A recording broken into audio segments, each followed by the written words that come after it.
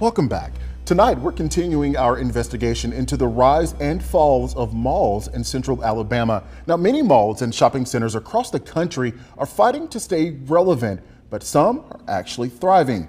WVTM 13 Scott Carpenter investigating why shopping centers are soaring above the competition. And he shares what's working for Midtown Village in Tuscaloosa and the Summit in Birmingham. We do go to the Summit some, though. Yeah, Summit's great.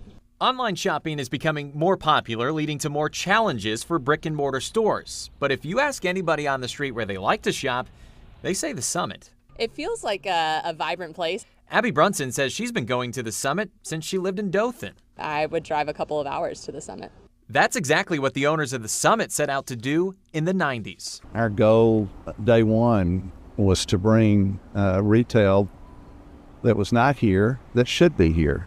I bet you we have some 30 or 40 stores here that do not have second locations in Birmingham, and many of them are not in the state. Stores like Travis Matthew, Untuckit, and the brand new Peter Millar store are unique in Alabama. The only place you can find them in the state is in the Summit. Summit owners Jeffrey Bayer and David Silverstein say their unique and luxury stores draw shoppers from all over the region.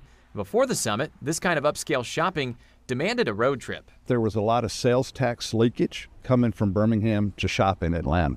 And it's not just shopping. The Summit has dining and entertainment options. Several specialty and fine dining restaurants fill the open-air mixed-use development. There's also an AMC theater. The goal is to have people come here and do it all.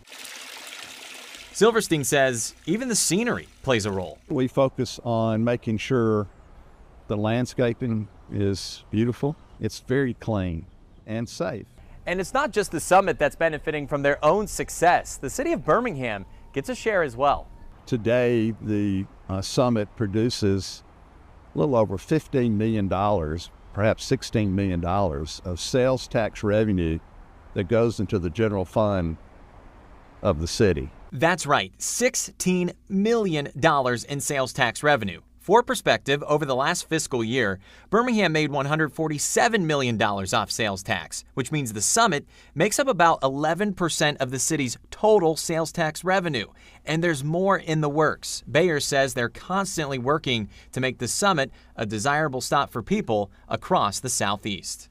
It does provide the opportunity to be able to come to an environment that you would find in other major cities. And that was the goal all along, to give Birmingham something that allowed it to compete with Atlanta, Nashville, Charlotte, other southern cities. Midtown Village in Tuscaloosa is also an open-air shopping concept, a direct contrast from the indoor University Mall across the street.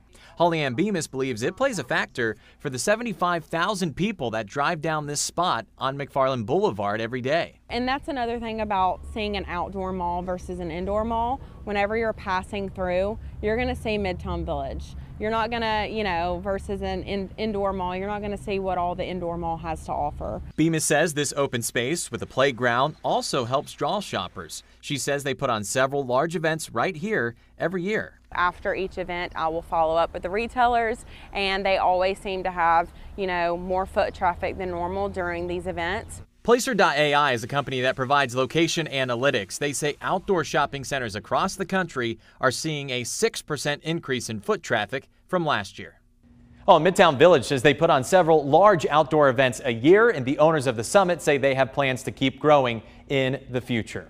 Tomorrow night, I'll show you how one mall is out with the old and in with the new, how McFarland Boulevard in Tuscaloosa is about to see a retail revival. That's tomorrow night at 10. Scott Carpenter, WVTM 13.